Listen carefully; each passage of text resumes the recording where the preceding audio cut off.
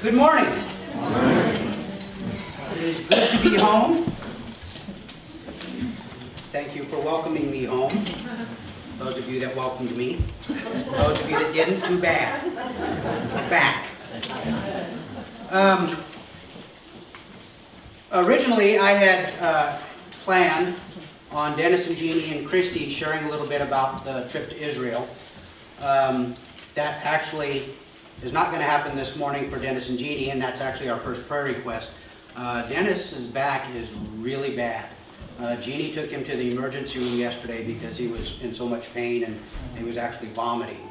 So we want to lift up Dennis and Jeannie in prayer. You know, he's been back and forth with the doctors, and they tell him, oh, do these exercises and take these pills, and he does the exercises and takes the pills and nothing changes. So we just want to lift him up, that God would give him an answer to fixing whatever is wrong with him. But I do want to have Christy come up and share a little bit about what God showed her while we were in Israel. And just so you know, God had his hand on us the entire time we were there. For those of you that were watching the news, there's a lot of stuff going on in Israel, a lot of stuff going on in Jerusalem. Pay attention, because that's Bible-centric in Israel, okay? Not America, Israel. And we would go into a place on one day, and the next day there would be riots and stabbings and stuff like that. That we never at any point felt unsafe. But I don't want to get too far into it, because there's some stuff that I know Christy wants to share with you. So, Christy, you want to come up and share a little bit? Sure.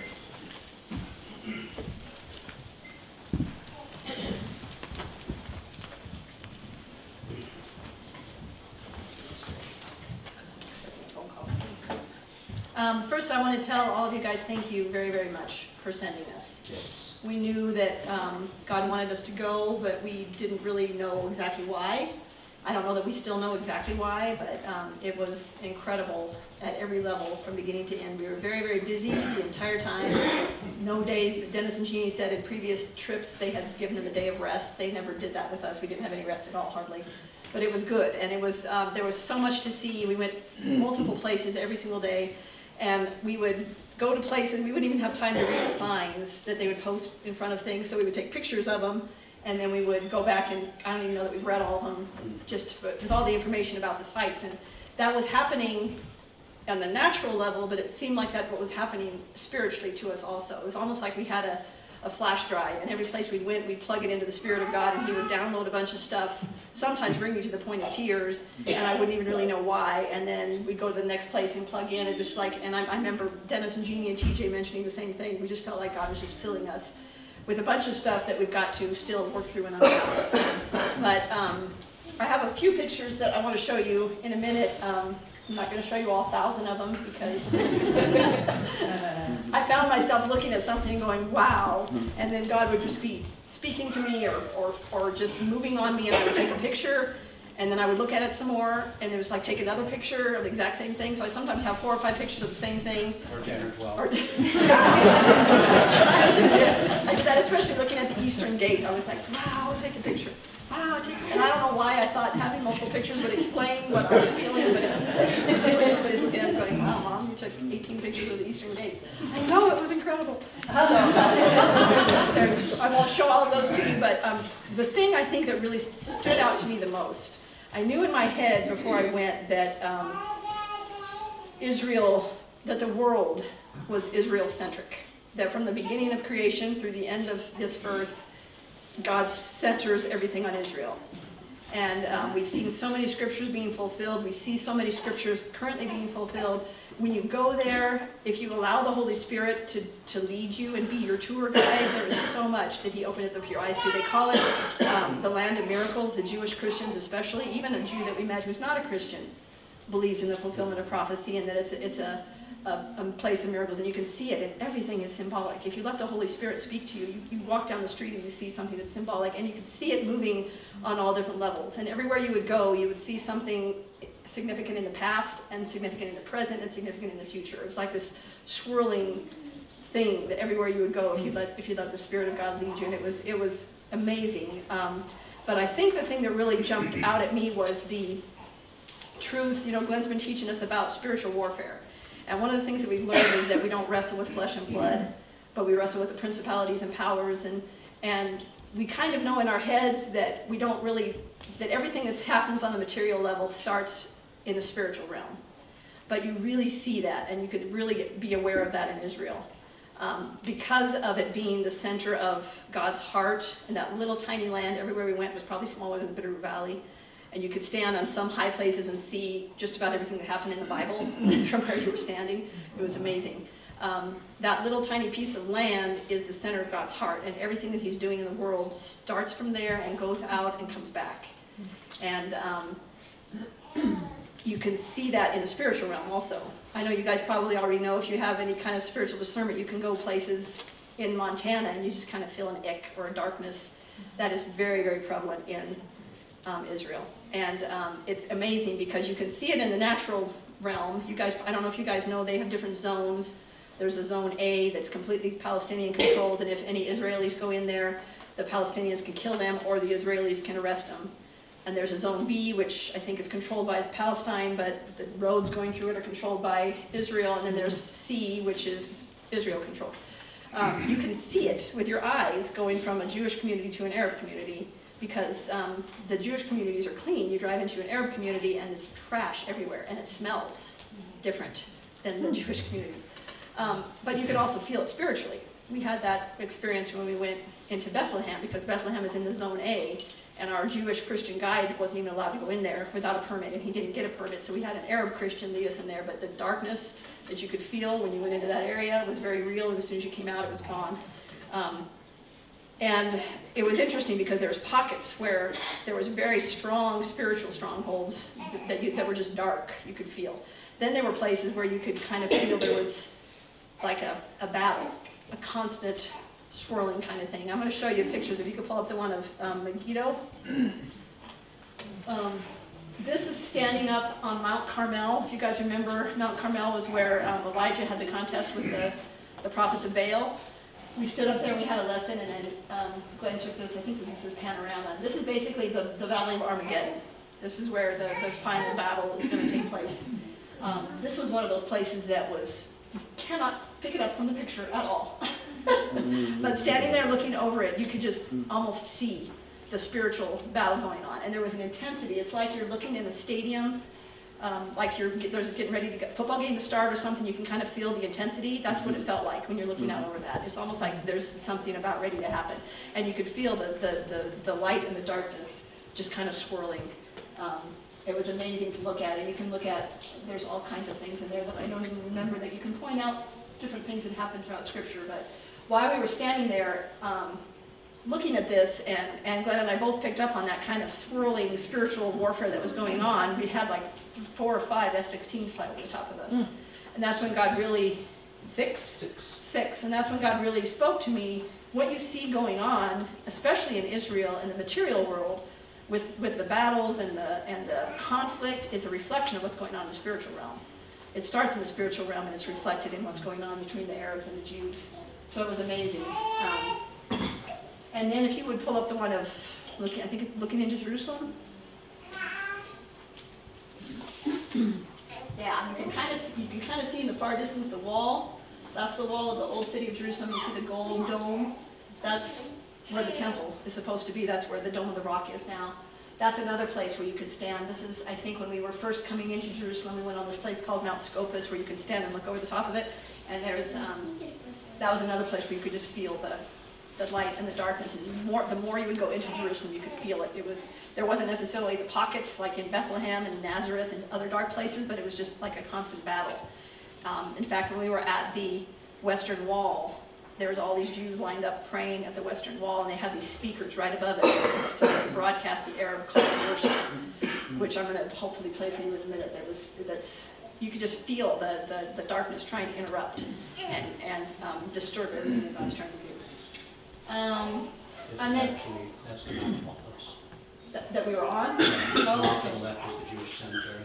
Okay, so this was actually on the Mount of Olives, which was another incredible place too. But it was neat because one time we were walking through, I think we were just coming out of the place where Peter probably was when he denied Jesus. And we were walking, I looked up at the clouds, and I remember commenting to Glenn, even the clouds here look different. They almost look like angels. And I took a picture, if you could put the cool clouds on.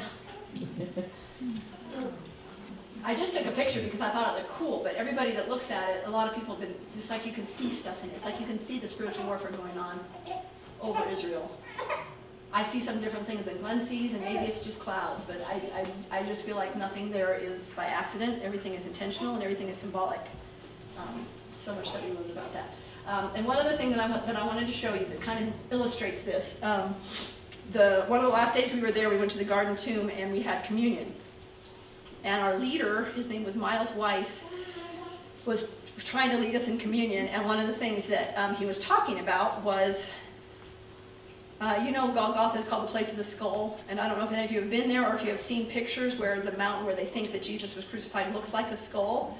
If you look at it today, it's different because last February there was some erosion that took place and part of it fell off, so it doesn't look like it anymore.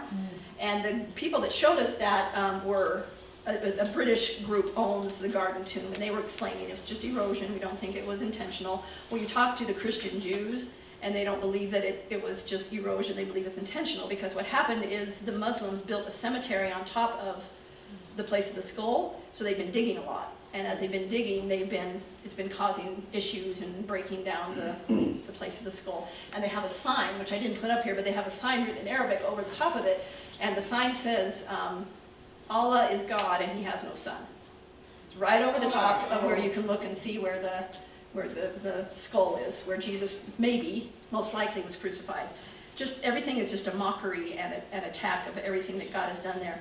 And our guide is explaining this to us in this video. It's only like 30 seconds long, but I just was trying to record the sound, so I just videoed the stone where we were sitting, so you can't really see anything. But he was explaining to us this sign. And while he's explaining this to us, we're getting ready to have communion, and we have just got done singing some praise songs to Jesus. You hear this Arab call to worship come in, and if you can hear it, maybe you can pick up the conflict that's constantly going on. If you can play that one.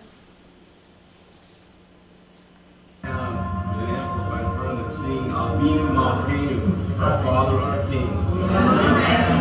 And you know what it says there on that cemetery above the Golgotha? It says, there is no God but Allah and he has no son.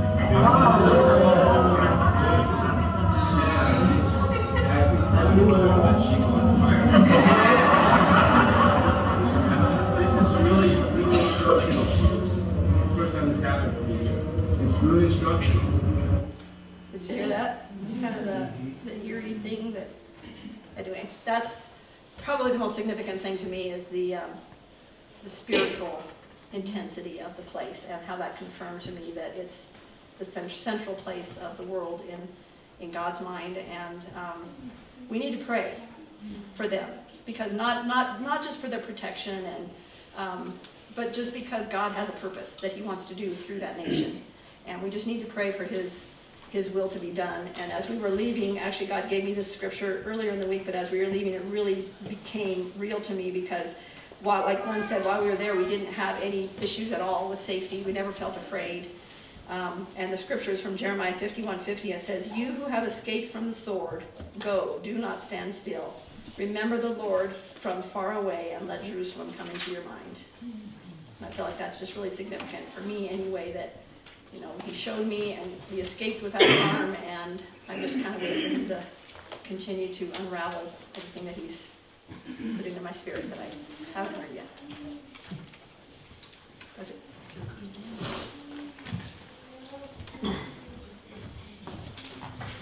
Would you turn those back up, please?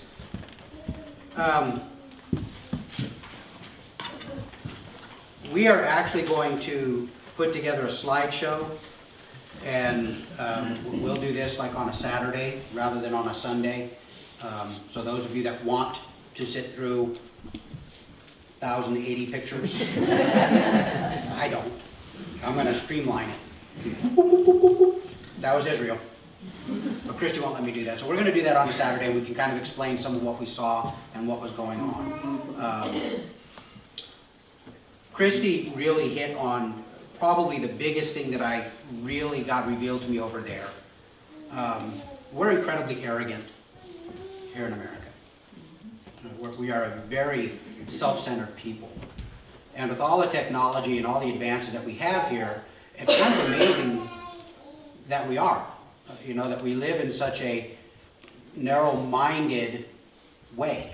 I mean, we have the world at our fingertips, you know? I mean, whether it be through TV or through the internet. I mean, you can push a couple of buttons and be over in Timbuktu or Malaysia or Russia or wherever.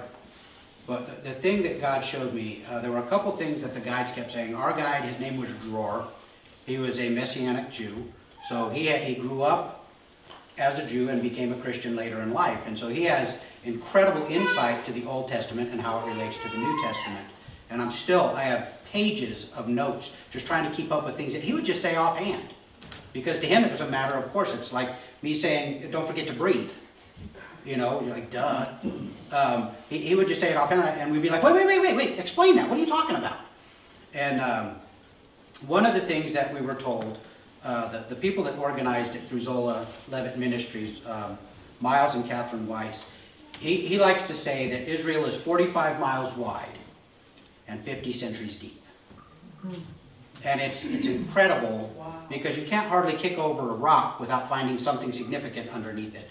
That picture that Christy showed you from Mount Carmel, it was really hazy. I'll see if I can't clean it up a little bit. But from that picture, you look straight across the valley to Nazareth. And immediately to the right is Mount Tabor, where Deborah lived. And immediately to the right of that is Mount Gilboa, where Saul and Jonathan and his brothers died. And then you have further off to the right, the valley that the armies would come up into Armageddon, into Megiddo. That's where Pharaoh Necho marched his army up. Off to our left, there was the Sea of Galilee and the headwaters of the Jordan. So, you know, everything was tightly compressed. As a matter of fact, Psalm 122 took on a new meaning to me because it says Jerusalem is like a city compacted tightly together. I was shocked at how massive it is and how small it is. Because the city of David, where everything started for the temple, the city of David is about 12 city blocks. At most. It's small. And everything builds up. Nothing builds out. Everything builds up. So there's a couple of things that I want to talk about today, and I'll try not to get too much into what we did there, but these are things that really God spoke to me. On our flight over, we left JFK, what, about 7 Eastern time, and on the plane, we're on a 747, probably about 25 to 30% of the people that were on there were Orthodox Jews going home, the Hasidim. Okay, and they all belong to different sects, and boy, you talk about ADHD. These people could not sit in their seats, and they would get up and they'd have to pray for this, but the groups wouldn't pray together. So you'd have one group that would go over here and pray, and this group would wait until they were done so they could get into that area and pray. And at the back of the plane, there was another group that was praying. And then when they did their morning prayers, because we flew through the night, and then they got ready for their morning prayers, I was amazed at the attention they paid. They take the phylactery. For those of you that don't know, Scripture says that you're to take God's word and bind it about your forehead and about your wrist, okay, and set it on the doorposts of your house. So they take this literally, and they take a portion of God's word and they put it in a wooden box, and they mount it on their head. So when you see these movies of Jesus of Nazareth and you see this funky horn on the guy's head, that's the phylactery. That's the part where God's word is. And they tie it, they actually put a second one on the inside of their arm, and they wrap this leather thong over and over and over, and then they hold the thong in their hand. Okay? Then they put this one on their head, and I'm watching this guy, he's just like 2 rows in front of me, and he's standing there, and probably, seriously, 5 minutes, he's measuring.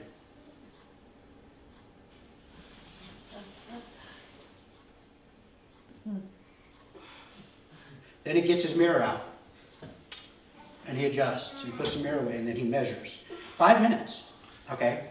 And he's going through this entire, and then he gets the talit, and he's got his yarmulke on, and then he does his prayers, and he opens up his prayer book, and he reads the prayers.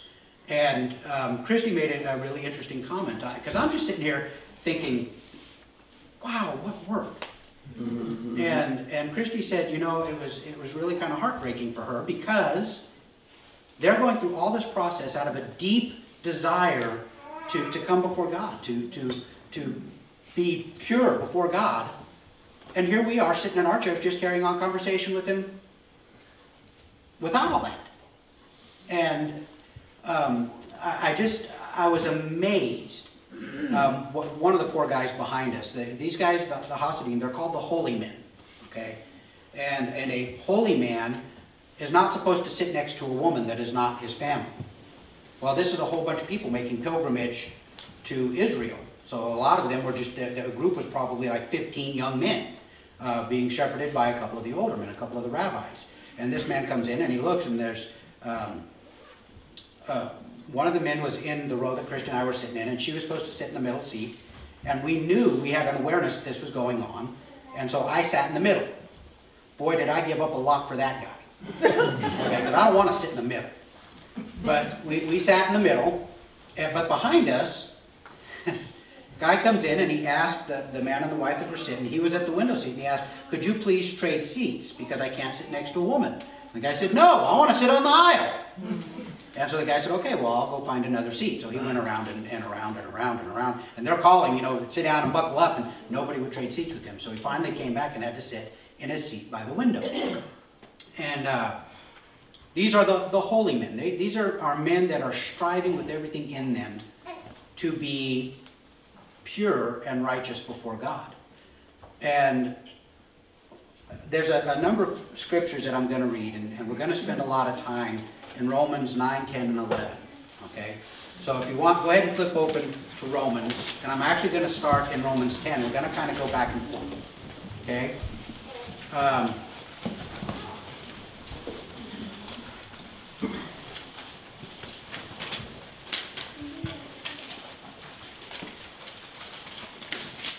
By the way, on the flight back, we didn't have to deal with that, because we left Israel, we left Tel Aviv at 12:30 in the morning, and we got into New York at 5:30 in the morning. And it took us 10.5 hours to get there. So you do the math. It doesn't work out. But there was no morning or evening prayer, so they all sat in their seats and slept. So I'm going to start in Romans chapter 10. We're going to start at verse 1. So give me just a second.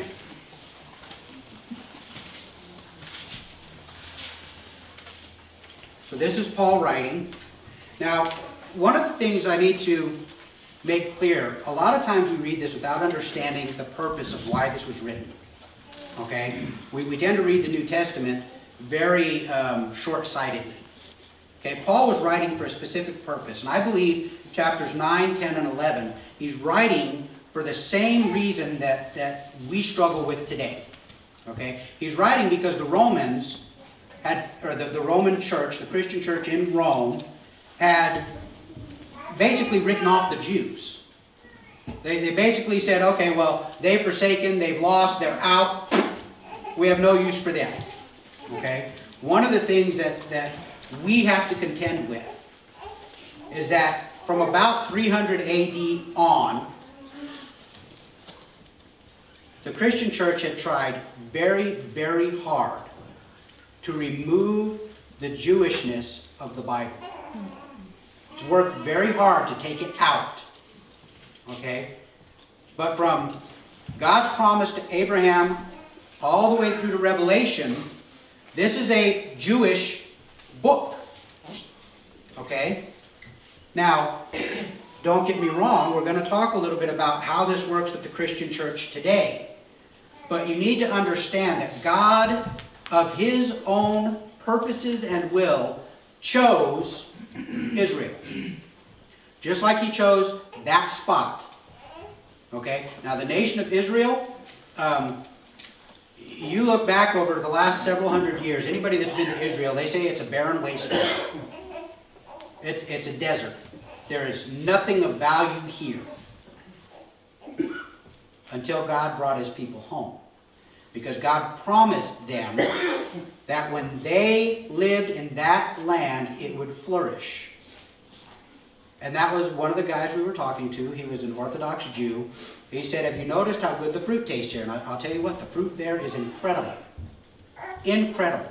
I've never tasted better fruit anywhere. Okay? I got home and I looked at the fruit in the store and I went, okay? He said that's a fulfillment of prophecy.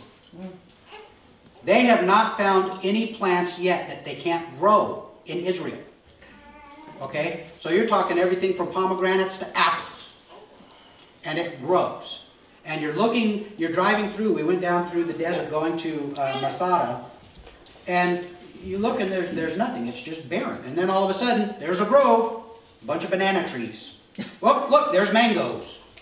You know, and they have an incredible way. God has blessed them that they are making things grow. Well, let me rephrase that. They're not making it grow. God is, because God says he will make a way in the wilderness. Okay? He will make waters, springs in the desert. Okay? And that's what's happening.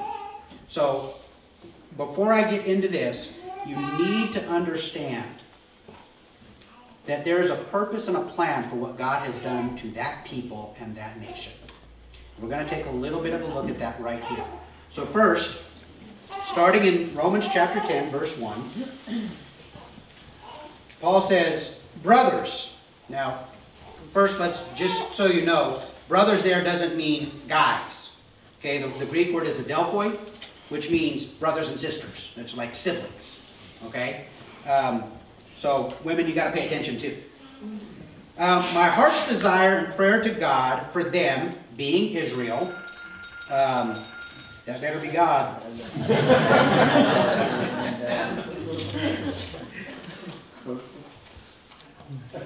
My heart's desire and prayer to God for them, Israel, is that they may be saved. For I bear them witness that they have a zeal for God, but not according to knowledge. For being ignorant of the righteousness of God and seeking to establish their own, they did not submit to God's righteousness. For Christ is the end of the law for righteousness to everyone who believes. Okay? Now let me explain. We had a talk with an Orthodox Jew who had a shop, and he was explaining kind of the Jewish standpoint.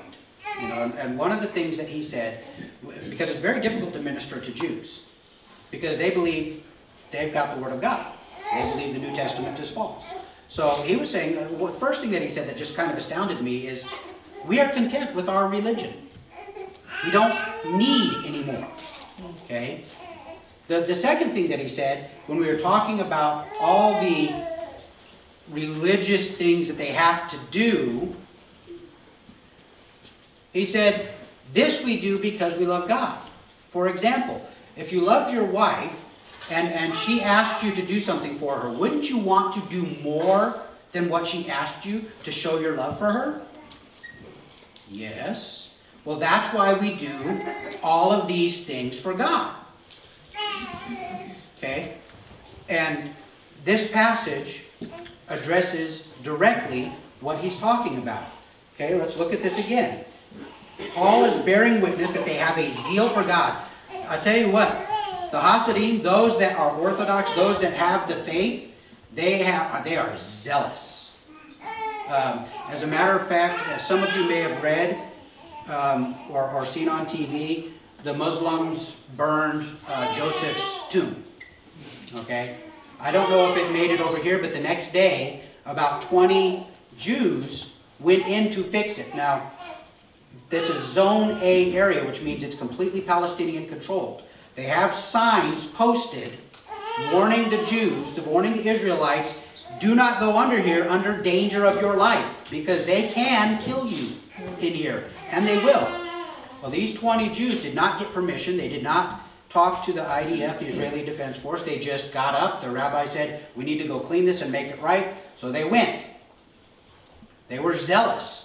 We gotta restore dignity to Joseph's tomb. I don't think Joseph cares. Okay? But they went, the Palestinian police found him, started beating on him. The Palestinians saw the police beating on him, so the Palestinians started beating on him. The Israeli Defense Force had to drive in and drag them out. And now they are facing criminal charges for violating Zone A. Okay? This is the zeal that they have. All right? So they are zealous for God, but they don't have knowledge.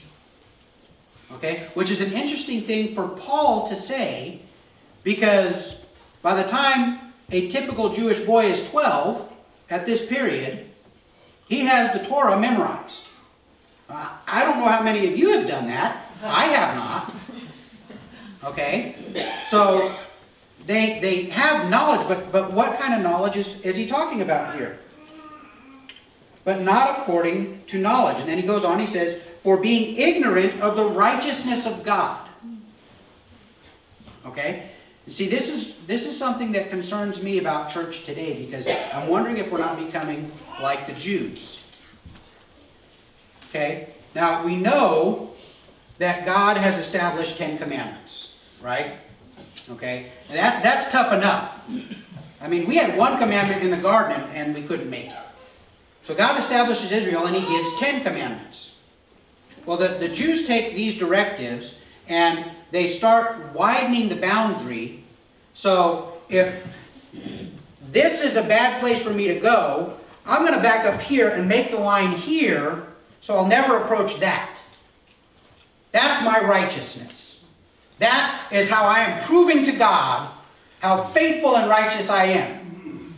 Well then, Joe Rabbi 2 comes up and says, you may be so righteous as to not stand there, but I'm not going to go here. That's how righteous I am. And all of a sudden, we have 640-some laws written by man to improve on God's laws. Oy vey. Okay? I was so disappointed. We got to see the Sabbath elevator. The Sabbath elevator, because on the Sabbath you're not supposed to push a button. The Sabbath elevator stops at every floor on the way up and stops at every floor on the way down. And it opened for Christy and I was like, yes, we've only got 2 floors. I get to see the Sabbath. It didn't. It must have had a Gentile censor, because we got in and we waited for it to go and it didn't go. And it waited.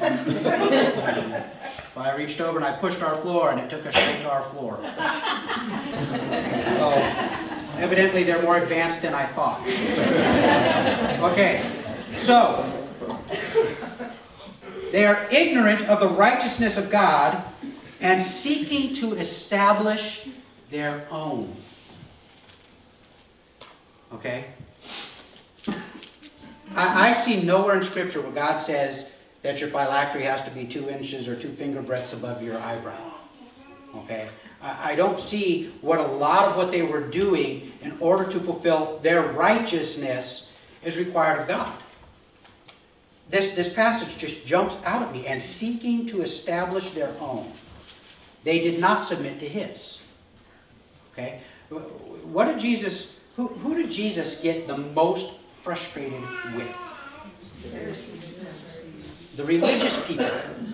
The people that should have known better, but they had traded the righteousness of God for a righteousness of their own that was not righteousness.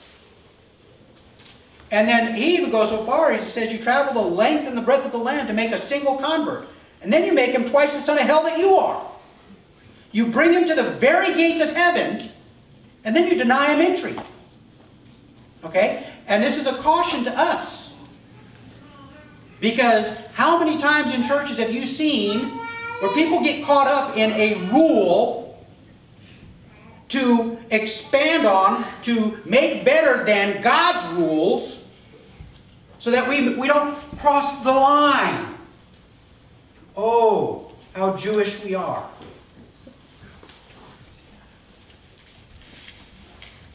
For Christ is the end of the law for righteousness to everyone who believes. Now, if Christ is the end to the law, does that mean the law has no value? No, of course not. Why was the law put into place? To show us how desperately we needed help. To show us, look, this is the righteousness of God, the holiness of God, and you can't attain it. You'll never get there. You're never going to be sinless enough to get there. Because you have to be absolutely sinless. Okay? So, when Jesus came, he didn't come to abolish the law. He came to fulfill the law. He attained that righteousness. And then his sacrifice, his blood, I love that song. He is our what? Our righteousness. So I don't have to attain the law anymore. Now then, does that mean we just get to go and do whatever we want? No, because now we are many Christs, Christians, those who look like him. So our lives should be lived like he lived his, yes? Okay, so it's not freedom to sin, it's freedom from sin. Okay? See, this is the thing. The difference between us and the world is we can choose not to. We have now the ability, because of God's Spirit living within us, to resist sin. I'm not going to do that. Nope.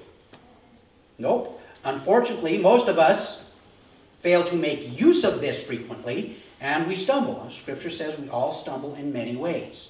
Okay? Thank God that his grace is greater than my sin. Okay? So let's move forward a little bit.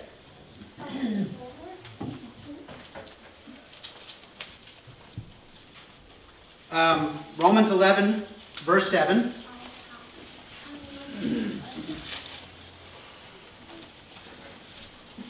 Still speaking about Israel. Okay, so we talked about their righteousness. What then? Israel failed to obtain what it was seeking. What was it seeking? The righteousness of God. The elect obtained it, but the rest were hardened. Matter of fact, I want to make something clear to you, real quick. There is a growing segment of Jews in Israel and throughout the world that are coming to salvation. They are seeing the fulfillment of everything promised in their Bible, the Jewish Bible. They're seeing that fulfilled in Jesus Christ. And some of the ways that these people are coming to salvation is incredible. I mean, we're talking miraculous signs and wonders drawing them to salvation. Okay, that's the remnant that we read about over and over and over again in Scripture. There is a remnant in Israel. Okay, and it's growing. Okay, so the elect obtained it, but the rest were hardened. As it is written, God gave them a spirit of stupor, eyes that would not see, and ears that would not hear, down to this very day. Now, why in the world would God choose a people and then put them in a place where they would become hardened? Why would God blind them and make them deaf? Why would God do this to them? What's that? That's exactly right. So we're going to look over, we're going to jump down a couple verses.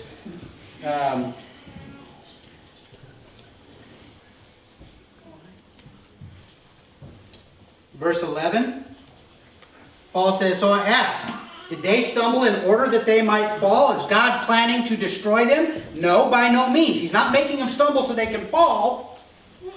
Rather, through their trespass, salvation has come to the Gentiles.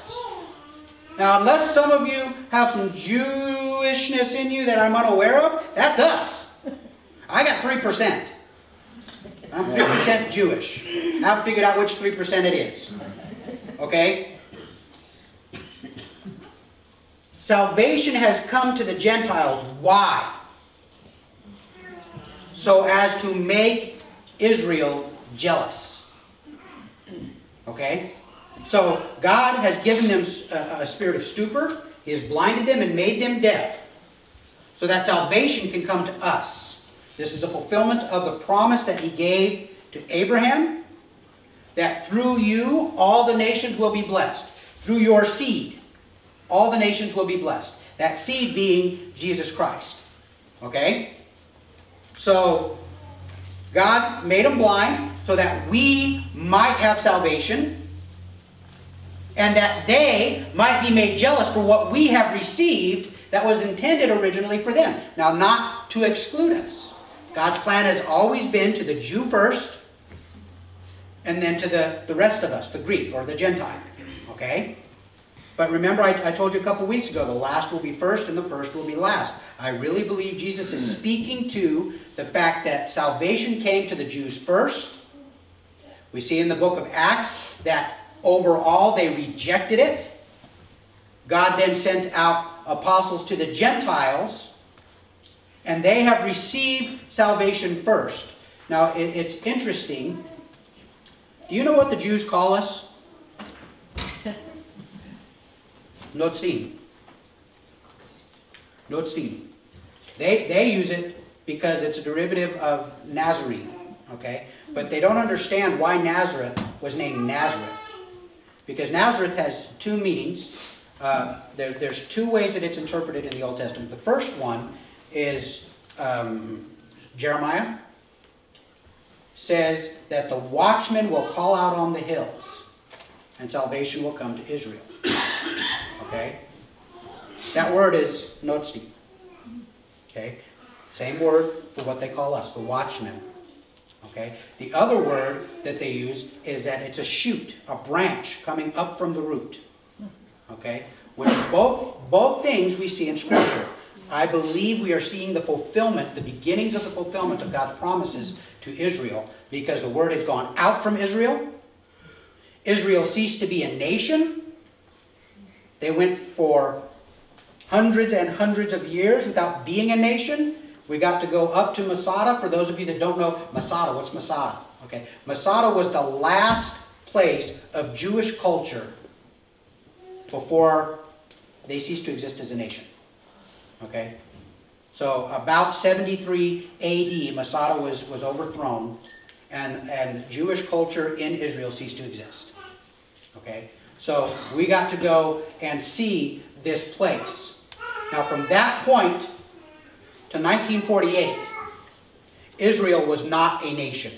As a matter of fact, it's kind of interesting because the day that the Dead Sea Scrolls were found, we got to see that, the Qumran village as well, the cave where they found it. The day that it was found was the day that the United Nations convened to discuss whether or not Israel should become a nation again. Okay? And the Old Testament tells us, can a nation be born in a day? And yet Israel was born in one day. The United Nations voted, yes, we're going to get them back to homeland. Okay? So God is fulfilling this prophecy. So now Israel is back where they are supposed to be. People are still moving back, coming into Israel. The Jews are coming from all over. I mean, all over. I'm like Ethiopia, Russia, the Far East, America. They're coming from all over. But what's interesting is that in the last few years, there's been a resurgence, not a resurgence, a surgence, a surging of Christians coming from all around the world to minister to the Jews. The watchmen are on the hills, and they're calling out to Israel. And we're going to start seeing God move in the fulfillment of everything that He has promised for them. Okay? So, He has blinded them for a time that we might be saved and that they might become jealous. So, what does that mean for the Jews? Did God just thumb His nose at them? Well, let's go down a little bit further. Let's pick up in verse 29. Now this is a passage that I understand generally can be applied across the board, but it really frustrates me how often people like to take this for themselves. Paul is using this passage specifically to speak about Israel, okay? And it says, I'm going to actually back up to verse 28. As regards the gospel, they, the Jews, Israel, are enemies for your sake. But as regards election, they are beloved for the sake of their forefathers. For the gifts and the calling of God are irrevocable. When God has called something to be, it will be. Okay? It doesn't matter what it looks like. It doesn't matter what you see. It doesn't matter what you think. If God has called it to be, it will be. And God has promised to the people of Israel their salvation. Okay? For the gifts and the calling of God are irrevocable. For just as you were at one time disobedient to God, does that describe anyone but me? Okay? Just as you were at one time disobedient to God, but now have received mercy because of their disobedience, so they too now have become disobedient in order that by the mercy shown to you, they also may now receive mercy. For God has consigned all to disobedience, that he may have mercy on all. Okay? Now do you see this cycle that's going on here? Okay? God has called Abraham out of all of the people of the earth. Why did he choose Abraham? Why did he choose a wanderer? Okay? You know what I believe? I believe Abraham's father, Haran, was originally the one that God had called to be this person. Because if you read the scripture, it says that they were living in the land of Ur, and God called them, he called Haran to go to Canaan. But they didn't go there. They just bypassed it and settled in an area to the north and the east of what is Canaan. And then God spoke to Abraham, or Abram at that time, and said, okay, you take your family, your possessions. I'm taking you to Canaan. And Abram got up and went. Okay? I think his father blew it, personally. Okay? Because Scripture says that he called him to go out of Ur to Canaan. But he never made it to Canaan. Okay? So Abram goes, and by the way, we got to walk the road. It's actually called Highway 60, and it's called the Patriarch's Road. It's the road that they used to travel in and out of Israel. Incredible. So Abram comes in. Why did God choose him? I mean, basically, he's a Bedouin. He's a traveler, living in a tent. The most incredible thing I've ever seen. They still have them. And they have satellite TV. There's a tent with a satellite dish stuck on the outside of it. Like, really? Okay, so he calls it, I mean, he's got Sumeria, he's got Egypt, he's got the Hittites. He has places where he could call forth a mighty dynasty, but he calls Abraham. Why did he choose Abraham? Does anybody remember what God told him? He said, I have chosen you not because you are great, but because you're small, because you're weak. That through you, I can demonstrate my power. Okay? He didn't need a mighty nation. He needed someone to go forth that he could work through. So he takes Abram, makes him Abraham, and he births not just one, but two mighty nations. Okay? Isaac and Ishmael. And then Isaac, being the child of the promise, gives birth to Jacob and Esau. And that's still the contention we see today, folks. Isaac and Ishmael is still the contention that we see today. Okay? This is why I don't believe there will ever be peace between the Arabs and the Jews until that time when God comes and rectifies everything. Okay? Because it was prophesied way back with Ishmael and Isaac that they will be at odds. Okay? So God has called them. He's made a nation for himself. He sends them into Egypt for 400 years, and they suffer for at least part of that time as slaves. And then God demonstrates his strength yet again by delivering them from Egypt and bringing them into Israel. He demonstrates his strength again by having them drive out, excuse me, the nations that were there before them. Why did God drive those nations out?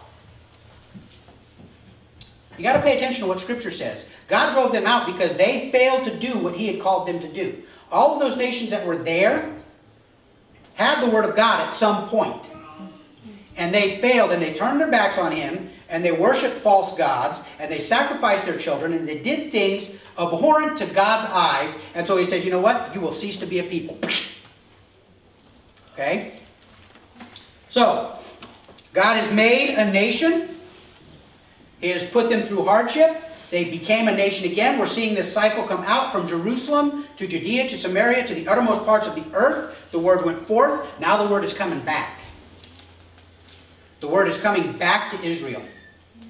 And eyes that were blinded are starting to see. And ears that were deaf are starting to hear. And God is doing a work in that people, and he is growing the remnant there.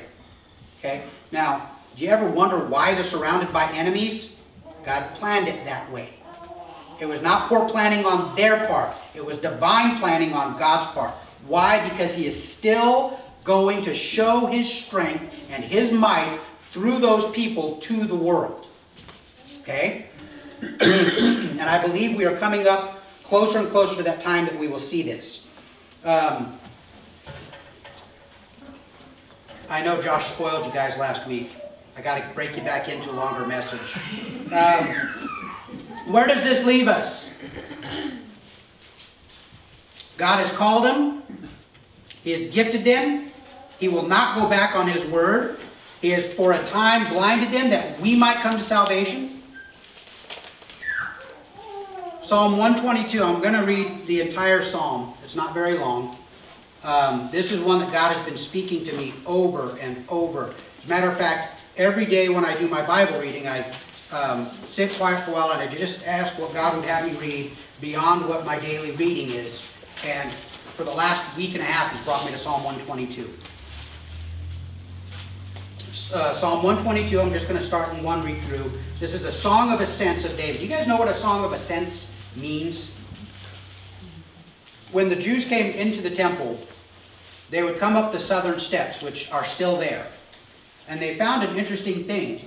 The steps going up are not regular. There will be one short step and one long step. Two short steps and a long step. A short step, a long step. A short, a long. A short, a long. And the idea is you cannot walk quickly up those stairs.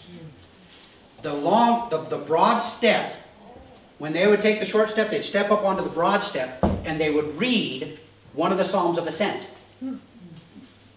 Okay? And then they'd take a couple more steps and they'd get to another broad spot. And they would read another Psalm of Ascent. Jesus did this because he did everything that a Jew was supposed to do and more. So when he was walking into the temple, he did the same thing that all the Jews were around him were doing, but he did it with the understanding of what it meant. Okay? So, the Song of Ascent says, I was glad when they said to me, let us go to the house of the Lord. Are you glad to come to church? Or is it a labor? Okay? Our feet have been standing within your gates, O Jerusalem. Jerusalem, built as a city that is bound firmly together. Some of the other translations say compacted tightly. To which the tribes go up, the tribes of the Lord, as was decreed for Israel, to give thanks to the name of the Lord. Their thrones for judgment were set, the thrones of the house of David. Pray for the peace of Jerusalem. May they be secure who love you. Peace be within your walls and security within your towers.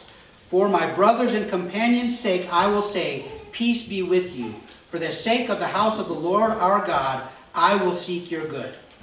Okay, I believe that God is speaking to us across thousands of years to remind us that Jerusalem is special to him. Okay? It doesn't matter whether you like Jerusalem or despise Jerusalem. God has a heart for that city. He chose it. He chose it. He chose that place to make his dwelling. As a matter of fact, the city of David, the shape of it is the shape of a footprint. And the Jews say this is where God's footstool is, the city of David. And the Temple Mount, which sits right above it, is his dwelling. Okay? So, God is speaking to us across the years and saying, pray for the peace of Jerusalem. There is no peace there. There is no peace there. Okay? The old Jerusalem is divided into 4 quarters. The Palestinian quarter, the Arab quarter, the Muslim quarter, the Jewish quarter, the Christian quarter, and the Armenian quarter. Okay? There is no peace in Jerusalem. And even outside the walls, the Jews are not allowed to go into Zone A, but the Arabs can live in Zone C. And they do. And they've taken sections for their own. Bethlehem is a section for their own. There are other parts, the area that the empty tomb in Golgotha is in an Arab-controlled part. It's Jewish land, but the Arabs control it. They've lived in that area, okay? There is no peace there. For the sake of the house of the Lord our God, I will seek your good. Okay? Now, one other thing that I want to read to you. I'm going to jump way back to Genesis chapter 12.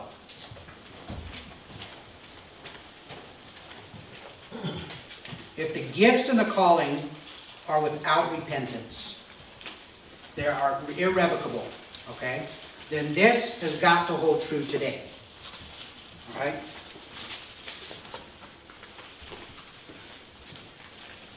Now the Lord said to Abram, this is verse 1, Genesis 12, verse 1. The Lord said to Abram, go from your country and your kindred and your father's house to the land that I will show you. And I will make of you a great nation. And I will bless you and make your name great so that you will be a blessing. Pay attention here, folks. I will bless those who bless you, and him who dishonors you I will curse. And in you all the families of the earth shall be blessed. So Abram went. Okay? God has said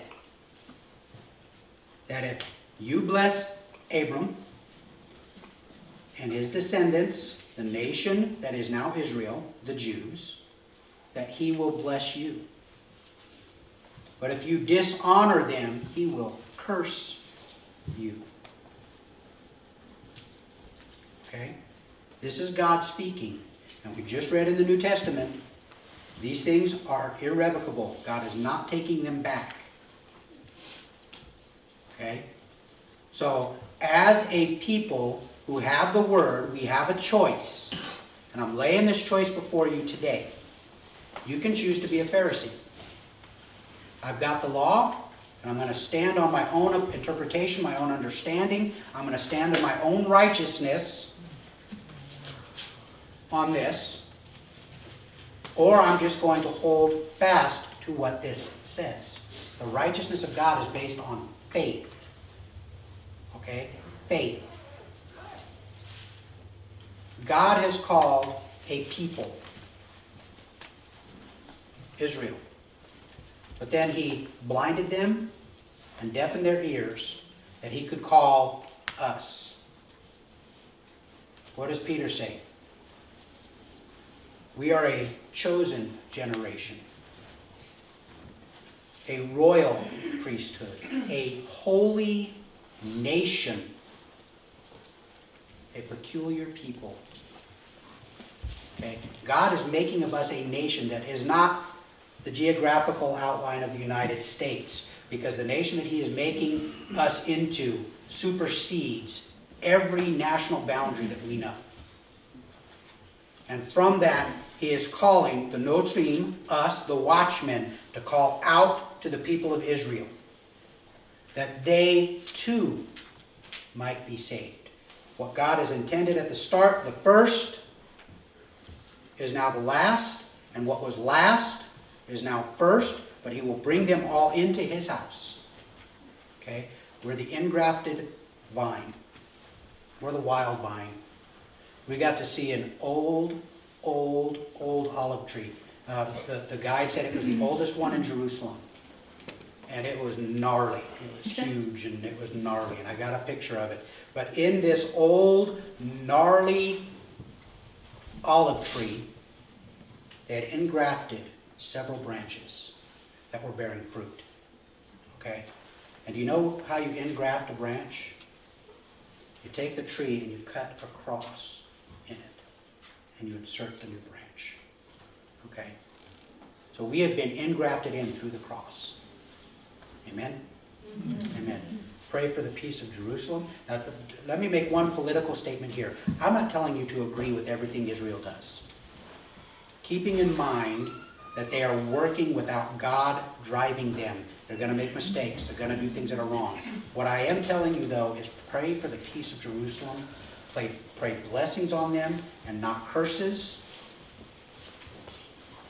And be prepared, because a time will come where you'll have to make a decision whether you'll stand with Israel or you won't.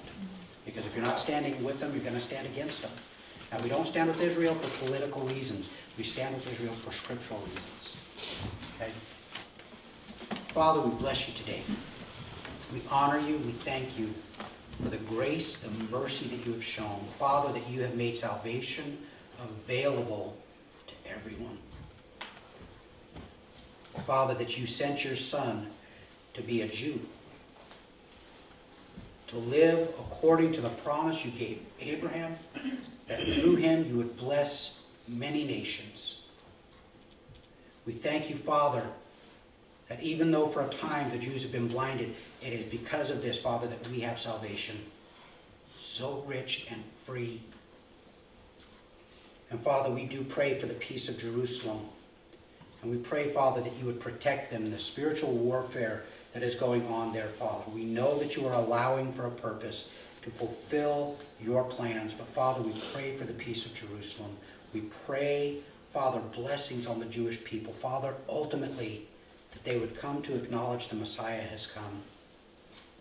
That they would know the salvation that they are so desperately seeking is there for the taking. We ask, Lord God, that you would open our eyes to see and open our hearts, Father, that we would feel. Father, let us build calluses on our knees as we kneel in prayer. We bless you today, Father. We thank you in Jesus' name. Amen.